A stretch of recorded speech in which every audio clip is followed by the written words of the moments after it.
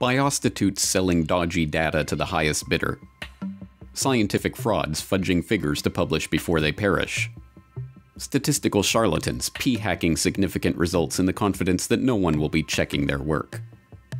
Last time on the Corbett Report, we examined the crisis of science, or, more precisely, the crises of science.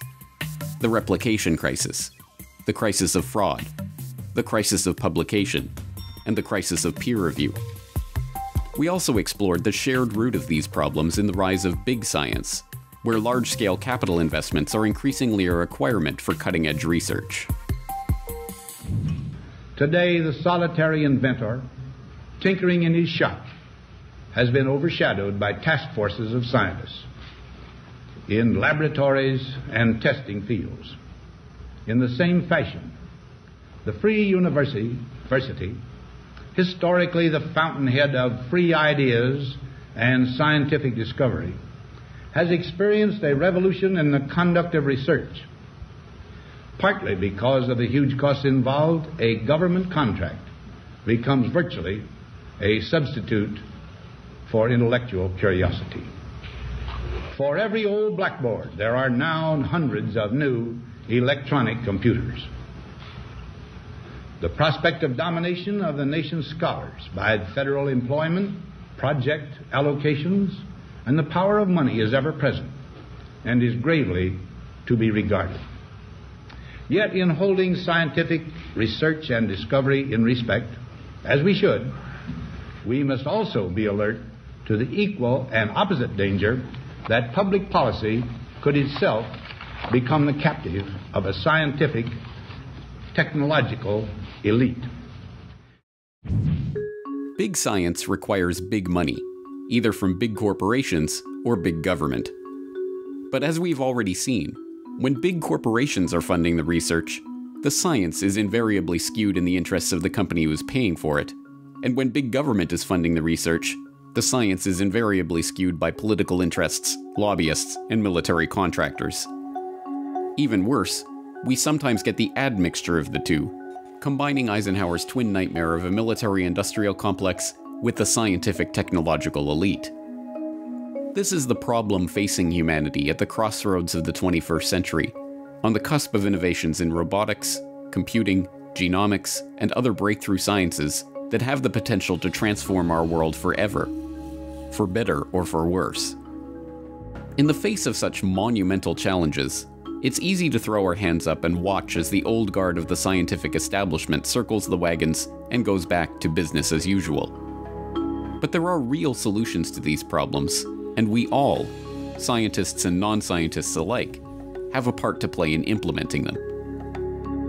Today, let's explore solutions. Open science.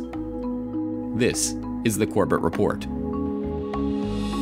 Ever since the publication of John Ioannidis's groundbreaking 2005 paper, Why Most Published Research Findings Are False, the scientific community has been engaged in a debate about what this crisis of science signifies, what kinds of measures are needed to fix it, and even whether there is really a crisis at all. But as the data continues to pour in from every field of study, the results are by now unquestionable. The scientific institutions that exist today are producing extremely untrustworthy results. Is there actually a reproducibility crisis? And Nature went as far as to say, let's ask people and see if they agree that there is a crisis. And so they surveyed 1,500 researchers, and 90% of them agreed that there is a significant crisis, or I don't know what a slight crisis is, but a slight crisis. In industry, CEOs and leaders in the field of biotech and pharma are coming out and saying, well, we've known this for a long time. We already know that, and probably 50% of the studies published in top-tier academic journals can't be repeated. We know it. We can't repeat it in our labs.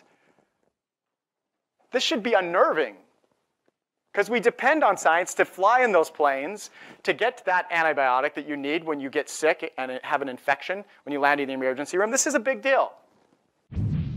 They could replicate only 6 of the 53 landmark studies for oncology drug target projects. And the conclusion was that the failure to win the war on cancer has been blamed on many factors, but recently a new culprit has emerged, too many basic scientific discoveries are just wrong. And we just need to do the whole job from scratch as if these papers did not even exist. This is very worrisome. Hedge funds don't trust science any longer. So this is from a business journal. They claim that at least 50% of published studies, even those in top-tier academic journals, cannot be repeated with the same conclusions by an industrial lab, and the potential for not being able to reproduce academic data is a disincentive to early-stage investors. At least one firm now is hiring CROs to independently validate academic science prior to putting up serious money. What this means is that these companies or these hedge funds, they say that the scientific literature, it's just for the scientists. It's not serious. You know, it's more of a toy. And if you really want to be serious and not waste your money, you'd better try to do it from scratch and make sure that it works. Otherwise, you're running a very large risk. It is getting harder for researchers to deny that there is a problem. But as with any such crisis, if the problem is defined narrowly enough, then the solution to that problem can be limited to a few cosmetic alterations of the existing system. If we take the crisis of science as merely a problem with shoddy statistical analysis, for example, then surely all that is needed is to put more time and effort into training scientists in the proper use of statistical tools.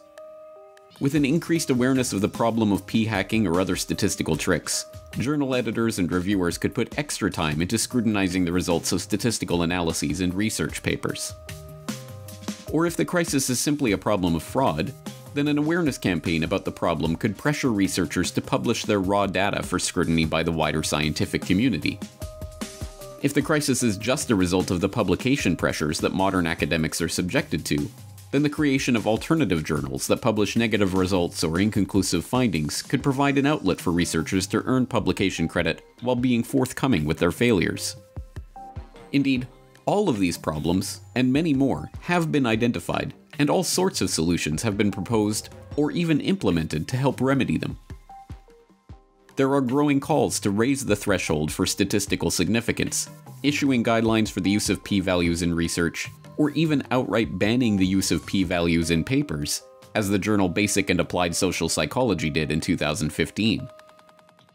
There are calls for more publications to require scientists to publish raw data, methodology, and other relevant information along with their research, so that their experiments can be more reliably replicated.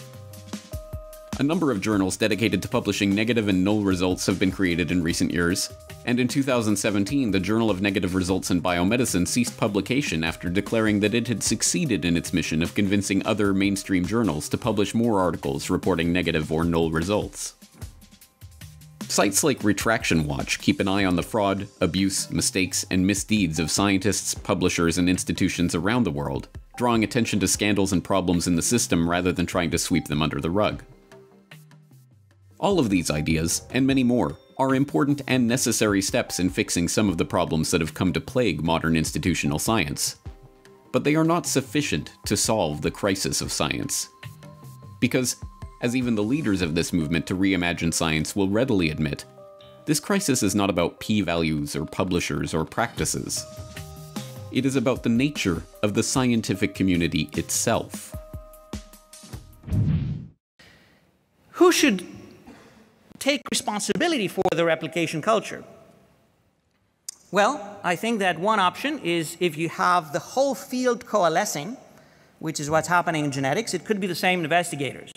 If you have multiple investigators, each one of them kind of cross-checking each other, they can have multiple analytical teams look at the same data. Hopefully that would be pretty objective. Someone might fear that this might be too much inbred. So you need different investigators. And if you want different investigators, then who is that going to be? If you have an all-inclusive consortium approach, it's difficult to find such people.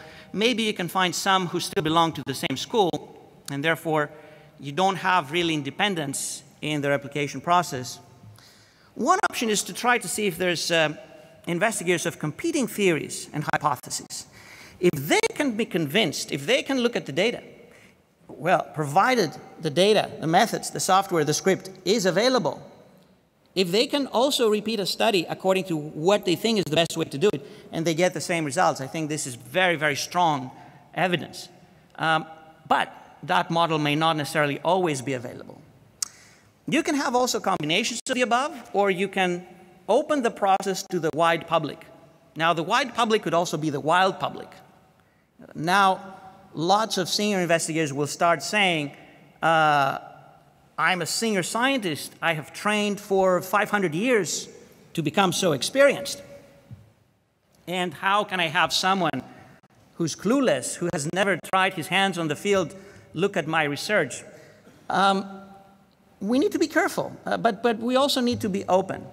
And there's many research questions that indeed, involving the wide public in some sort of citizen scientist model might be the way to go, and to compare notes on what we get.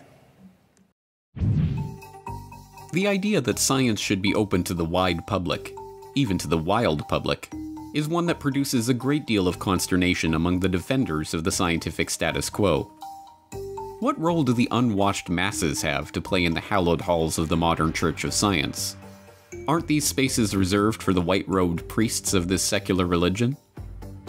Thankfully, as more and more innovators step up to the plate to provide ideas for the wider public to access scientific knowledge and play an increasingly important role in developing, sharing, and using that knowledge, the ideas of citizen science and open science are no longer something to be laughed at. At the root of this revolutionary approach to the scientific process is the understanding that access to scientific knowledge is the key to enabling meaningful public participation. In the wake of the open everything ethos that the internet has helped to foster, it may be difficult to remember, but the debate over whether or not scientific data and discoveries should be locked away behind paywalls and kept within the cloistered confines of academia was one that was raging just a few short years ago. And it was a debate that cost at least one activist his life. Well, today we have news for you about Aaron Swartz. He's the executive director of Demand Progress, a co-founder of Reddit, and he's been a frequent guest on this show. But yesterday, he was arrested and charged with violating federal hacking laws for downloading 4 million documents from JSTOR from MIT's network. Now, if convicted of the felony charges, Swartz could face up to 35 years in prison and a $1 million fine. Now, JSTOR is a company that provides digitized copies of academic journals. It's used in universities all over the country. And they've already come out saying that they did not refer this case to the feds and that all of the information has been returned. But the arrest has once again shown a light on the fight for open access to information. Aaron Swartz committed suicide on Friday. He hanged himself in his Brooklyn apartment. He was 26 years old. His death occurred just weeks before he was to go on trial for using computers at MIT, that's the Massachusetts Institute of Technology, to download millions of copyrighted academic articles from JSTOR, a subscription database of scholarly papers. JSTOR declined to press charges, but prosecutors moved the case forward. Aaron Swartz faced up to 35 years in prison and $1 million in fines for allegedly violating the Computer Fraud and Abuse Act. When the case first came to light, the United States Attorney for the District of Massachusetts, Carmen Ortiz, said, quote, "Stealing is stealing, whether you use a computer command or a crowbar and whether you take documents, data, or dollars."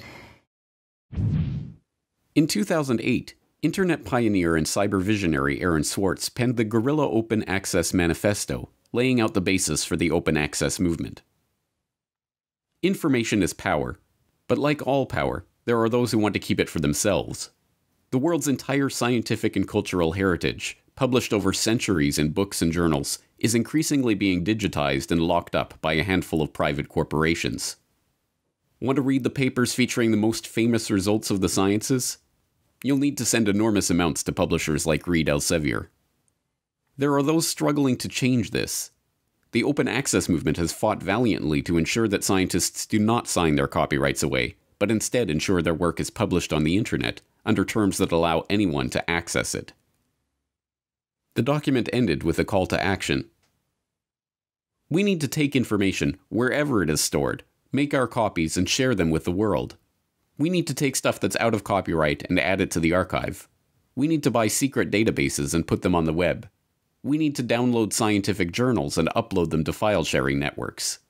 we need to fight for guerrilla open access. As we now know, this document, innocuous as it may seem, led to tragedy, as Swartz's own attempt to liberate the information from JSTOR, a digital library of academic journals, led to his arrest and, ultimately, his death. But the open access movement did not die with Aaron Swartz. Today, an increasing number of researchers are committed to publishing in open access journals and in online spaces, like the Public Library of Science website, that are freely available to the public. But the idea of open access is not about knowledge for its own sake. It is about the radical potential of such a movement to open the doors of academia's ivory towers and to encourage a greater role for the public in the scientific process. Open access is just the first domino in a series of ideas that lead to a radically different view of science and its place in society. The first level of public participation in the scientific process itself involves a citizen scientist model that is drawing increasing attention from the wider scientific community. In this model, interested amateurs help scientists to collect, store, process, and even analyze data as part of a wider research project. The modern manifestation of this idea takes its cue from the life sciences, where outdoor enthusiasts have been called upon to help projects like the UK Butterfly Monitoring Scheme, tracking the range and size of local butterfly populations, and the North American Bird Phenology Program, keeping tabs on the location and migration patterns of various bird populations.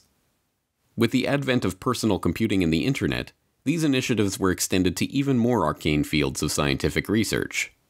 Pioneered by projects like SETI at Home, which used the spare computing resources of volunteers on the internet to analyze radio signals for signs of extraterrestrial intelligence, citizen science portals such as Zooniverse have been created to allow non-specialists to participate in a wide array of research projects across nearly every conceivable discipline. But this model of citizen science, heavily promoted on the TED Talk circuit and in the mainstream scientific press, does not question the fundamental divide between scientists and the wider public. In these cases, volunteers are merely being used to collect data or to dedicate their spare computing power to analyzing data as part of a larger project directed by a team of scientists. More radical still are ways that people are coming together to collaborate on solving problems themselves. In these projects, participation in every step of the process is encouraged, and ideas are debated and discussed openly as a self-formed group discovers the answer to a question they themselves have asked. So my talk today is about open science, which sits in roughly the same relationship to science, basic scientific research, mostly academic research I'll be talking about, as open source software does to the commercial software world. And so what I want to explore is the extent to which open source principles or style principles can be applied to the practice of basic scientific research. So I'm going to start off with an example where this has been done successfully. So the example starts with this man, Timothy Gowers. Gowers is a mathematician. He's actually one of the world's leading mathematicians. He's, amongst other things, the recipient of the Fields Medal, which is often called the Nobel Prize, compared to the Nobel Prize in mathematics. Gowers, in addition to being a Fields Medal winning mathematician, is also a blogger. This is not that uncommon, actually, amongst leading mathematicians. Of the 42 living Fields medalists, 4 of them, in fact, have started blogs. So that's about 1 in 10, which I don't know how that compares to the general population, but it's pretty good.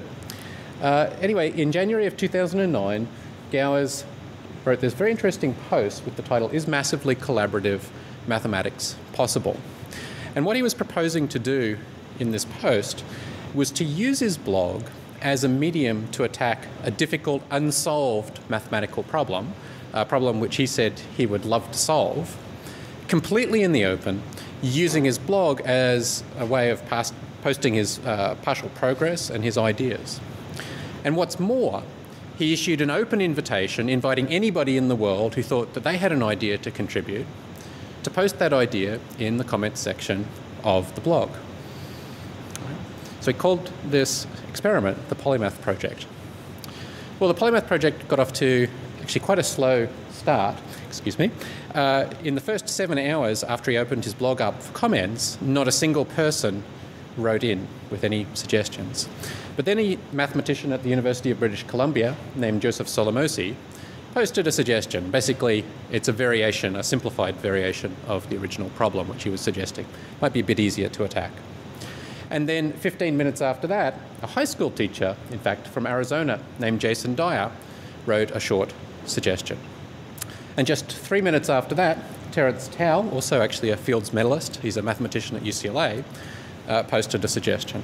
And so things were really off and running at this point. Over the next 37 days, in fact, 27 different people would post 800 substantive mathematical comments containing 170,000 words. That's a lot of mathematics done very quickly. It was hard. Actually, I was following along. I didn't contribute substantively, but I was following along quite closely, and it was difficult simply to find the time just to read all the contributions. It was really going remarkably quickly. You'd see people, they'd propose an idea in a very half-baked form, and then often it would be very rapidly developed, sometimes by other people. Sometimes, of course, it would be discarded, but other times it would then be incorporated into the canon of knowledge. Gowers described this process as being to normal research as driving is to pushing a car. And at the end of the 37 days, he used his blog to announce that the problem had most probably been solved. In fact, a generalization of the original problem which they were attacking. They still had to go back and check that they hadn't made any silly mistakes. In fact, everything did indeed check out ultimately, and they wrote 2 papers based on it. It took months more to do all the cleanup work. But the back of the problem had in fact been solved at this point. Now, of course, the reason I'm talking about this polymath project is not really so much because of the particular mathematical problem. It's not important because it solved a particular mathematical problem. It's rather important because of what it suggests. It suggests that we can use some of these sorts of tools as kind of cognitive tools to potentially speed up the solution, not of simple, everyday problems, but actually of problems which challenge some of the smartest people in the world. That's really exciting. These are problems right at the limit of human intellectual ability, and not just one particular problem, but perhaps broadly across many different fields. The implications of this type of spontaneous collaborative problem solving extend far beyond the field of mathematics. In a world that is increasingly being transformed by scientific pursuits, and where the cost of mistakes are correspondingly high, a public that is skeptical about scientific institutions, government regulators, and other supposed authorities is increasingly taking responsibility for scientific fact-checking into their own hands. One stark demonstration of this fact came in the wake of the Fukushima Daiichi nuclear meltdowns in March 2011. As we now know, Japanese officials withheld data from the government's own SPEEDY network, a computer system that had been set up specifically to provide forecasts of nuclear radiation fallout in the event of an emergency. When the data was finally released months later, it was revealed that local officials, having been kept in the dark by government scientists, had evacuated residents directly into the path of the fallout. The situation left residents and concerned citizens around the globe scrambling for accurate, up-to-date information about radiation readings, and distrustful of the government agencies who were interested in keeping that information from the public. The response was a spontaneous, volunteer-organized citizen science project called SafeCast that designed a radiation measuring device that would be able to take radiation readings of an area every 5 seconds and upload that data to an open-source database. The product of this remarkable initiative has been the creation of the largest database of its kind in the world, one that has been independently verified as accurate. And it was started and continues to operate as an independent, decentralized global volunteer project of concerned citizens, scientists and non-scientists alike. And then, March 2011, in Fukushima, this earthquake, tsunami, and nuclear meltdown, triple thing happened. And everybody was very confused. We didn't know what was going on. And, I had these connections in Tokyo, so I was reaching out to try to find out what was going on. Other people were scrambling around, and nobody really knew what was happening. And the little bit of information that was starting to come out really made no sense. People would see, a map like this would be published, and they're like, what does this even mean? I don't even know. Nobody knew. And so I started talking to Joey again, and Joey introduced me to his friend Peter, who lived in Tokyo and had lived in Tokyo for 35 years and had family who was in one of the areas that got really severely impacted by the tsunami. And so we just started talking about, how can we get some information together? Because, there's no information available for people. Nobody knows what's happening. And so we thought, OK, let's reach out to everybody we know. We got to find somebody who knows something about this, different pieces, and we can pull them together and continue this conversation somehow. So we all reached out to whoever we might know that might have some connection. And so for me, that looked like my hacker friends at the Crash Space in Los Angeles and at Tokyo Hackerspace. My friend Matt Alt, who I had done the toy website with, who's now living in Tokyo, and he helped translate a lot of the Japanese stuff that was coming out from the official news sources on stuff. Bunny, who I knew from hacker conferences and who jumped in and started helping us build hardware. Hyan, who was a designer that I knew from IDEO, and she was creating visualizations with the data we were putting together. And Paul, who I knew from the Metro blog in Dublin, who jumped in and started helping us write the back-end software to manage it all. And Joey and Peter had the same sort of thing. They found all these people and pulled them together. And so we all got together and created this thing that ended up being this organization called Safecast. And at first, we just duct taped some Geiger counters to car windows and started driving around and trying to get an idea of what was happening. And realized that those measurements were changing much faster, and it was a little bit of a different story than kind of these big averages that were being published by anything official. So we created a hardware and software platform, and these little devices that had GPS on them and Geiger counters, and they take readings every 5 minutes or every 5 seconds, and then upload it into this giant data set, right? And you could attach them to cars or bikes or anything, and we could take them around. And so we started putting these maps together, and these circles are the evacuation zones, right? So we started seeing this story where inside of the evacuation zones, maybe the levels weren't necessarily that bad, but outside of the evacuation zones, they were much worse. And this was kind of conflicting, because there was most certainly situations where people had been moved from areas with low radiation into areas with high radiation, and we didn't quite get what was going on. So 7 years on, this is what our data looks like in that area. We really mapped out every street and created this absolutely perfect picture of what's happening. But an important piece of this is that we're not going and measuring. Rather, we created the tools and the platform so that the people there can measure on their own, right? So these areas are being measured by the people who live there and are impacted by it. And this really gave them a chance to have a say in what was going on with it, right? They got to measure stuff. They weren't getting answers from other places. But it also had some very interesting real-world impacts in that it forced the officials to do something. They actually changed the evacuation zones after we published this data showing that these things were different, right? And we expanded this out, and this is the data we have for Japan. It's basically every single street in Japan we've measured time and time and time again. But it turns out that the data that wasn't available in Japan also wasn't available anywhere else in the world. Nobody had this kind of stuff. So we started reaching out to other people, and people in other places started measuring. So this is what we have in Europe, and this is what we have in the US. And you can see these are, somebody attached a sensor to a car and went on a drive down a road, right? This is what we have around the world. And obviously there's some major holes that we still need to help fill in, but it's getting there, and it's already the largest data set that's ever existed of its kind in any way. Almost 100 million data points, and we put all of the data into the public domain. And it's actually growing faster, all the time. It's not slowing down in any way. So if you remember, I said that maybe some people will kind of participate once something gets going.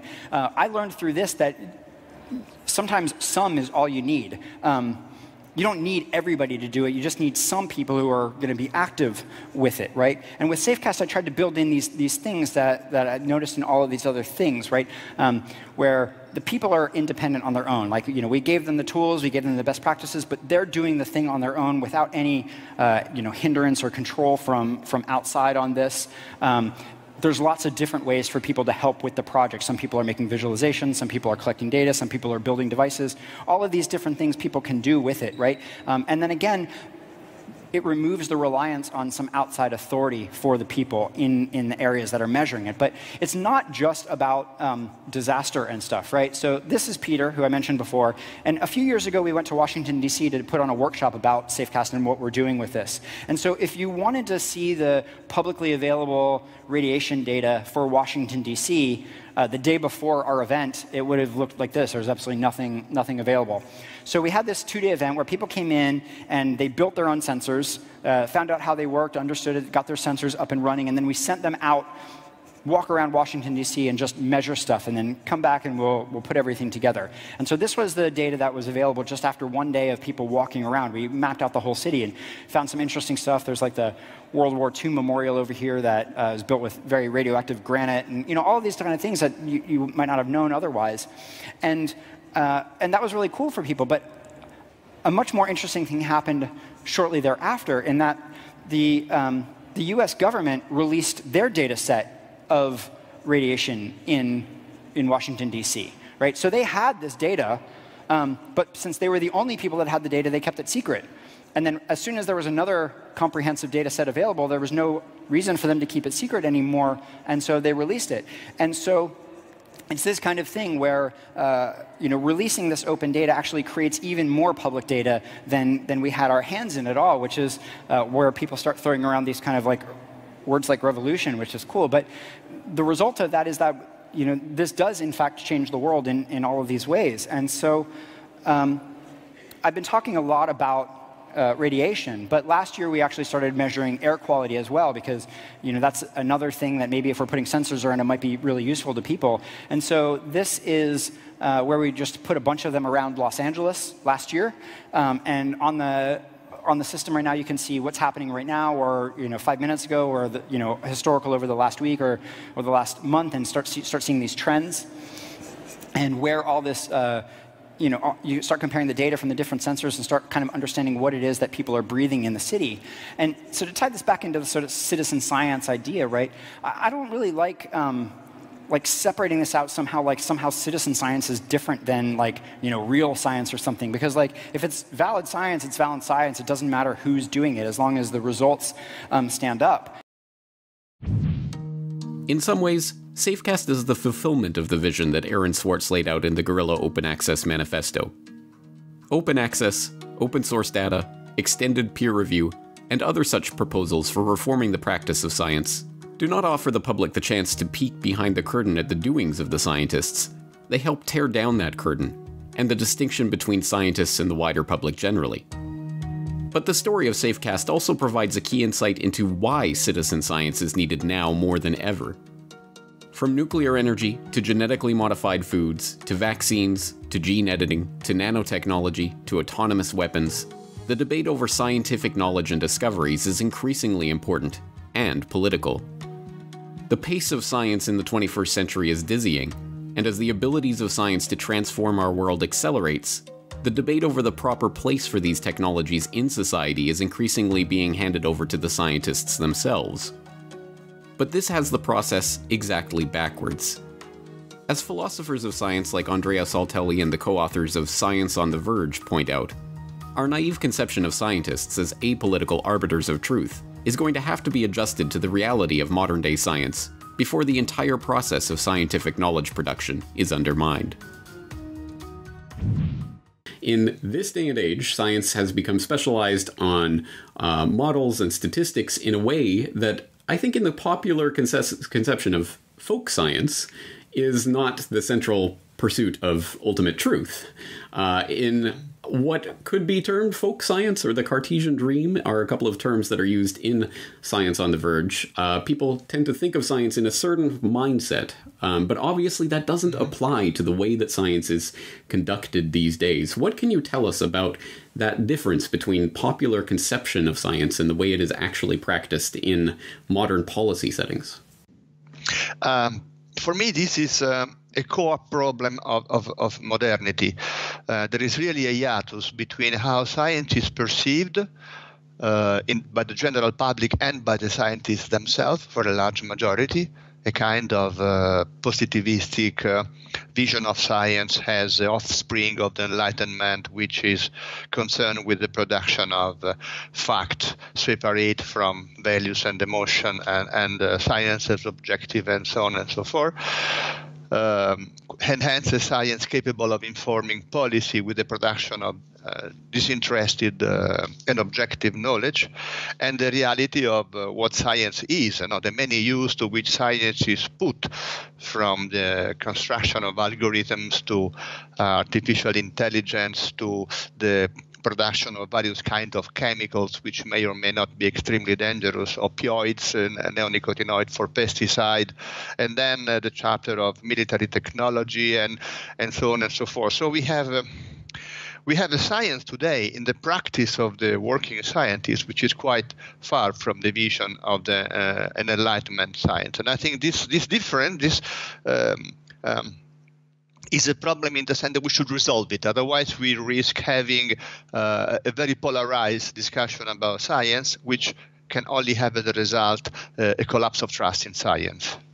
And of course, that is part and parcel of that crisis of science that I was gesturing towards recently on the podcast. And I did note a specific line jumped out at me from the preface of Science on the Verge, which was written by Daniel Sarowitz. He wrote, "The use of science in guiding human affairs is always a political act."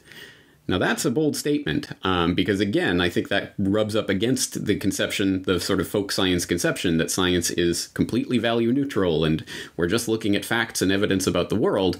But the use of science in guiding human affairs is always a political act. What does that mean in the modern context where we're dealing with such incredibly important matters that have policy implications for everyone around the globe? Well, it's a long chain of consideration which should be put down there. A first one is, even when we are talking about a simple piece of datum, as Jerry Ravitz writes in one of his early books, before a single datum is collected, a lot of the work has already been done by way of framing the problem, defining what is that needs to be tackled and how it can be measured, and so on and so forth. So when the social scientists say that data or evidence is a result of a social construction, this doesn't mean that this is arbitrary. It's simply what it means. It's the result of a negotiation and social construction. But unfortunately, there is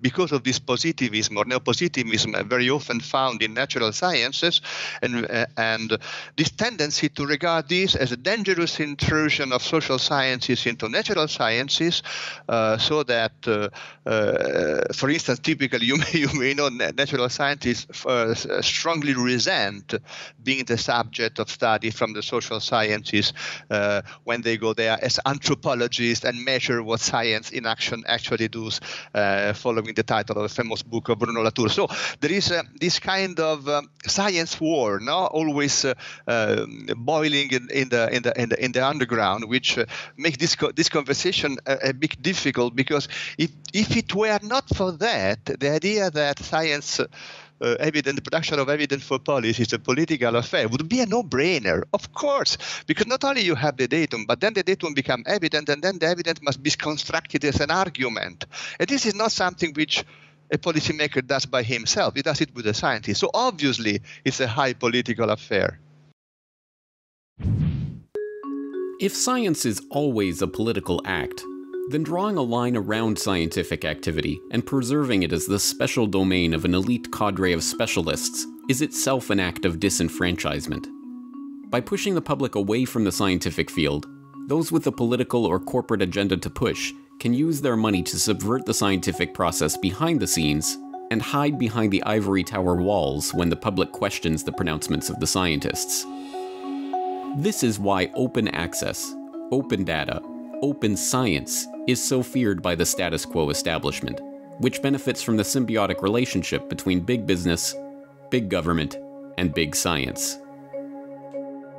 None of this is to say that the expertise of trained scientists will no longer be needed as radically decentralized scientific endeavors like SafeCast rise to the fore. But it is a sign that the public no longer has to sit on its hands and watch helplessly as an unquestioned and unquestionable priest class hoards their data and their findings for the benefit of the corporations and governments who foot their bill.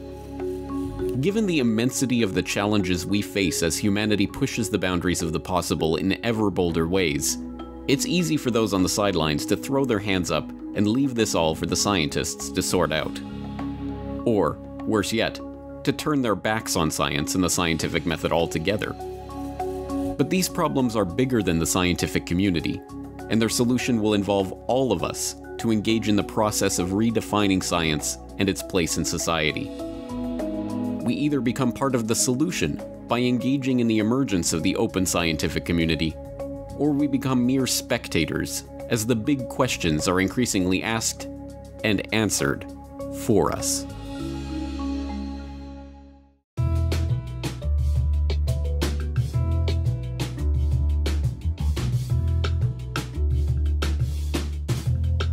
Welcome back to New World Next Week. I'm James Corbett of CorbettReport.com. And I'm James Evan Pilato of MediaMonarchy.com. The Club of Rome hypes Apocalypse 2040. We got that story plus the latest oily moves on the grand chessboard. But first, while we were off for the last couple of weeks for a little bit of summer break, down here in the American Southwest, we went to a music festival called the Taos Vortex. Saw Flaming Lips, Thievery Corporation, Matthew Deere, and more. I've got the wacky t-shirt to prove it. Had a great time. Got home Sunday afternoon. This would be Sunday, August 5th. And saw the news that just as I was boogieing in the dance tent over the weekend, there was a very strange bust happening just a few miles away. I seem to have a knack for being near the weird in the Media Monarchy Kingdom. We went from the Taos Vortex to the Taos Compound. New Mexico judge cries Islamophobia in decision to free Jihadi compound suspects. That is a hefty headline, so let's break this story down. Reactions have ranged from shock to disbelief at a New Mexico judge's decision to free 5 suspects operating a heavily armed camp where prosecutors alleged 11 malnourished children were being trained for jihad while on the FBI's radar. Despite authorities finding the decomposing body of a 3-year-old boy who was reportedly killed in a ritual ceremony by his father, the son of a famous imam who claimed his seizure-stricken child would resurrect as Jesus and use his psychic powers to help the group target corrupt institutions and people with violent actions. And despite a letter from one suspect to his brother inviting him to die as a martyr, New Mexico judge Sarah Backus on Monday released 5 alleged Muslim extremists on a $20,000 signature bond, meaning they don't have to pay it, while effectively admonishing the prosecution for Islamophobia. So this judge, Sarah Backus, actually survived kind of a recall petition to replace her back in 2016. And again, we're only 5 months down here in New Mexico, so I'm trying to sort of take the crash course on the strange geopolitics and the inner workings of New Mexico. But this really kind of takes the cake. New Mexico compound judge has a history of issuing low bail to violent offenders, and she's now gotten death threats, and they locked the Taos courthouse down yesterday, all of which, of course, plays perfectly into the MAGA versus Antifa summer LARP show, so that's like a bonus side mission accomplished.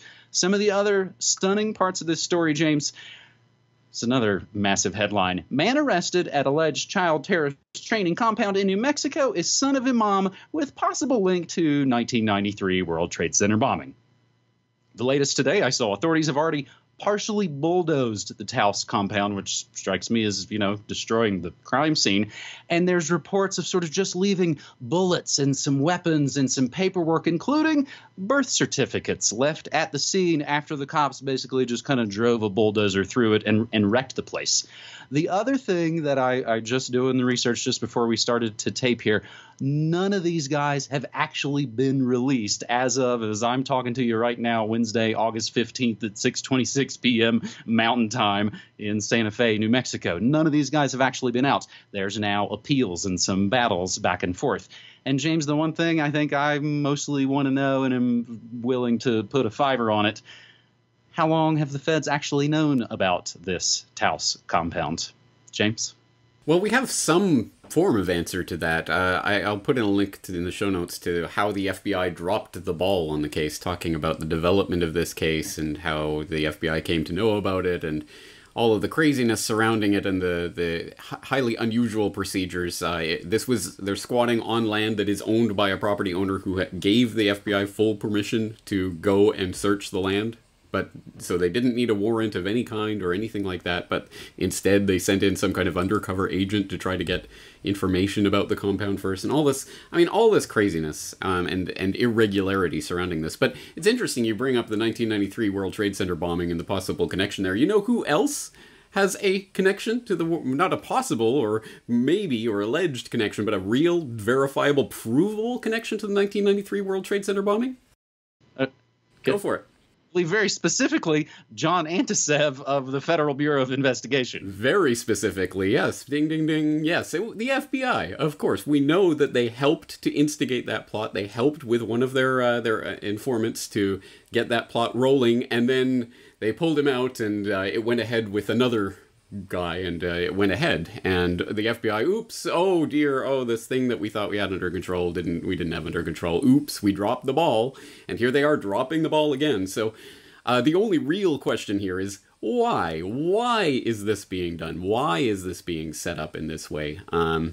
Because clearly this is, again, they're breaking their own rules and jumping through hoops they don't need to jump through in order to do this. It's almost as if they're setting it up for some kind of big, for it to become this big story. I mean, it seems like this is a big honey trap for people. Hey guys, look at this. Oh, the judge is on the Muslim side. Oh, it's the liberals. It's Antifa. It's Trump. It's blah blah. It feeds perfectly into the current state of affairs. So it gets my mind wondering about some sort of 21st century update version of PatCon that's no longer focusing on the Patriot conspiracy, but now it's this Muslim versus Antifa versus Trump versus whatever they're trying to stir up right now. That's where my mind goes with all of this. But actually, one of the things that first made me think this was a really weird story, I mean, the thing that really stuck out to me was that that tweet that you've got linked here with the where they bulldozed the compound, and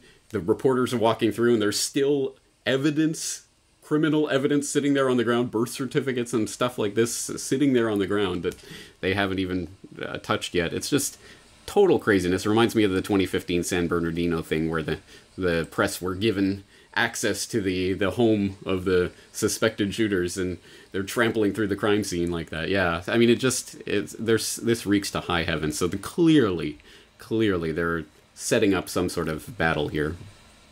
Well, and I'll continue to watch it. I've been covering it at least in kind of small parts every morning on my morning show. As again, it's sort of really interesting story that fell just pretty much right here in my backyard.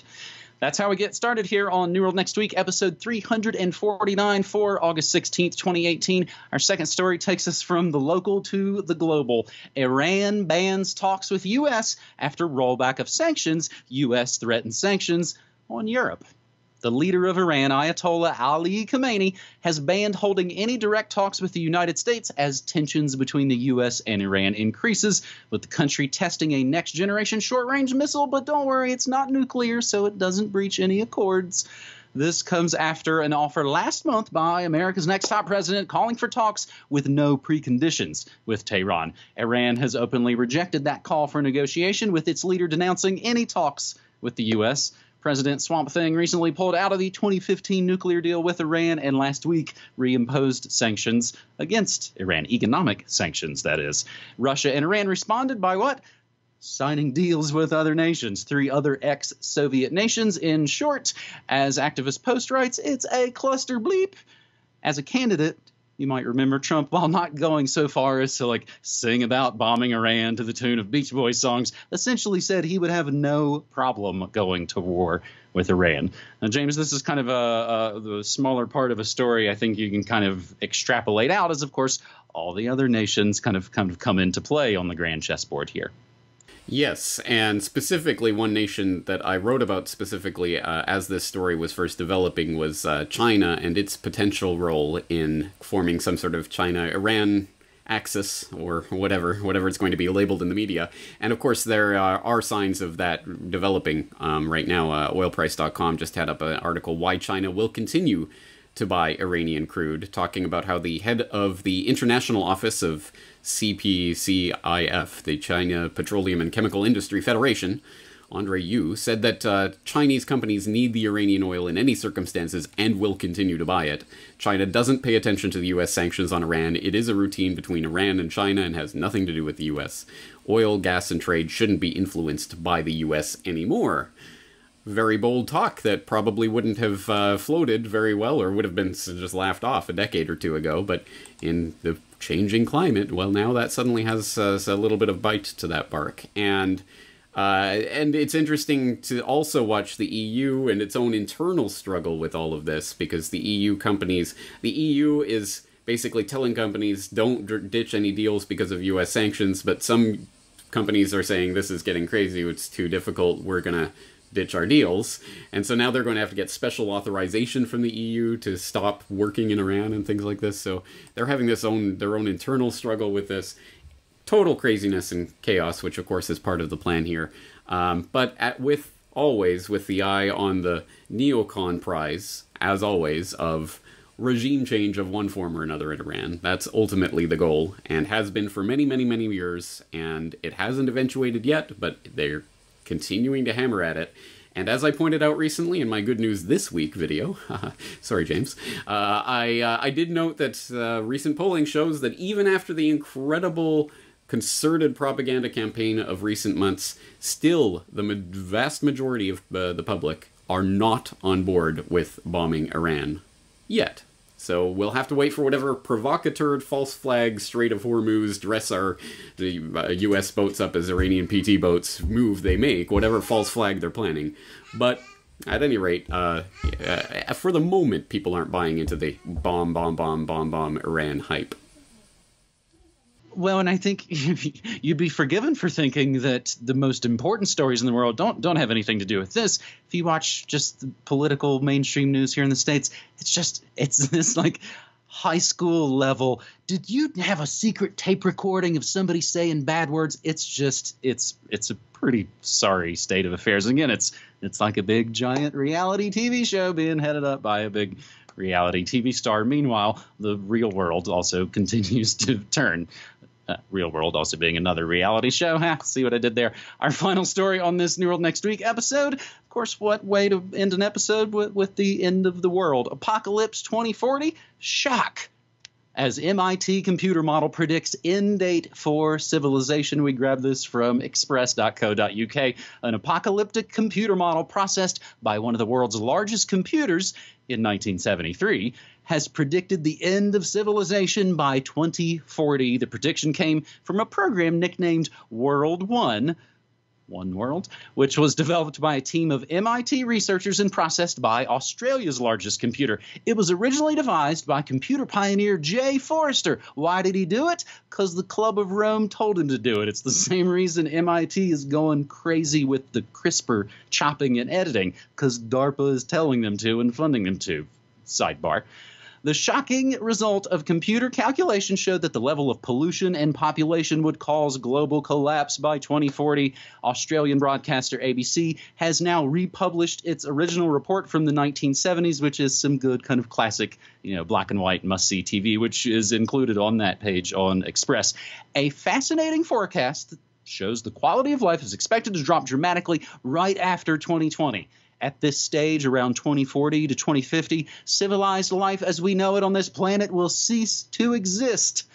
Alexander King, a British pioneer who led the Club of Rome, Express helpfully points out, also made a shocking prediction regarding national sovereignty. They just sort of bury this at the end of the article. He told ABC, sovereignty of nations is no longer absolute. There is a gradually diminishing of sovereignty, little bit by little bit, even in the big nations. This will happen. And the internet will be as useful as a fax machine. James, how many grains of salt should we take this latest expert prediction of gloom and doom with? All of them. All of them. I mean, first of all, look at the source, Club of Rome. And I hope I don't need to elaborate too much for my regular audience, but if I do, just type Club of Rome into my search engine and find some of the work I've done on the Club of Rome and their various propaganda over the years, including the limits to growth, population hype nonsense from the 70s, the overpopulation scare, which was literally wrong about everything that they predicted. But hey, they had their big celebration, their 40-year, hey, look how great we were at predicting everything wrong celebration a few years ago. And they were also the ones behind the, was the first global revolution, or I can't remember the name off the top of my head, but the ones where they said that climate change would fit the bill as a super convenient scare to make humanity the enemy of man. I mean, you can't make this stuff up. This is what these globalist technocrats literally think about day and night, and certainly were in the 1970s when this first came around. This is an interesting example of propaganda. Maybe it deserves its own feature on my Propaganda Watch series, but this is recycled propaganda. It's like second-order propaganda, because this was propaganda that was created in the 1970s for the 1970s audience. As you can see if you watch that ABC report, please do watch it. It's laughable, of course, from today's standards, to see this stupid, ridiculous computer printout of this graph that shows, and population will go up, and pollution will go way up, and we'll all die. and it's just total, I mean, you can tell this is just total nonsense that they've just plugged some numbers into a computer, and oh look, we're all gonna die in the 2020 to 2040 range. But they're kind of recycling this propaganda and bringing it back up, because now we're almost at that magical 2020 year, which clearly is not going to happen. It's not going to be this pollution is going to kill everyone, whatever, we're running out of resources that they were predicting in the 70s. But they're bringing it back and bringing it back in front of the public's face. And I don't think, I mean, it's not necessarily to say, look, this 1973 prediction was stunningly accurate. It's just to keep that apocalyptic end-of-the-world scenario back and fresh in the public's minds, and just in a different form, in a way that people might not have seen it otherwise. And if you go and watch that report, every question that the interviewer is asking these Club of Rome representatives, every time they bring it back to, and national sovereignty will have to be eroded, it will have to be destroyed. This idea that states can be sovereign and aren't dependent on the world, blah, blah, blah. Everything just goes back to their globalist technocratic ideology. Surprise, surprise. So it is, I mean, it's transparent propaganda, but interesting. It's kind of like nostalgia propaganda? I don't even know what to call this. It has been said in their line of work, they have to repeat themselves to catapult the propaganda. That's a classic quote. But it's not all apocalypse now. As we wrap up this episode, James, as you mentioned just earlier, you have that latest episode, Good News This Week, from game-changing legal decisions to the turn away from zombie tech. I love that you are making Good News episodes. Just please don't start making, daily DJ sets episodes. You're going to really start stepping on my toes there. My Truth music video is about to drop for the summer 2018. Sorry. The annual one's good. The annual Truth Music show is fantastic. I also have my latest Good News Next Week episode, Town Loses Police Force, World Still Turns. And I also, of course, in the wrap-up of these episodes, I always like to remind you, I do stream news, music, memes, and more Monday through Friday, 9 to 5 Pacific Time, MediaMonarchy.com/listen. James? Awesome. I hope people are tuning in, and I hope they'll tune into CorbettReport.com as well. As no rest for the wicked, no holidays over here, but maybe things a little bit quieter during this summer doldrum. But anyway, I will still be around doing videos and interviews and more, so I hope people will stay tuned. Thank you, James. Looking forward to talking to you again. All right. Thanks, buddy. Take care.